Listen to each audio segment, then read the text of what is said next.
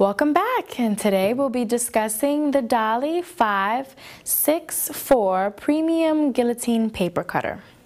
With the Guillotine Paper Cutter, there is a laser guide that shows exact cutting location.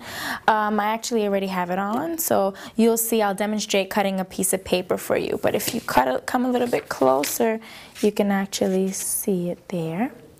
It can cut 40 sheets, it has a 40 sheet cutting capacity at 14.5-inch cutting length, a ratcheting paper clamp so paper won't fly. So this bar right here will actually clamp down the paper. It has a steady, sturdy metal base with pre-printed guides.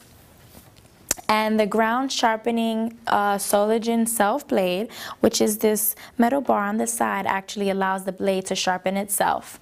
It's a sturdy blade, so it will not fly up or down unless you're actually using it.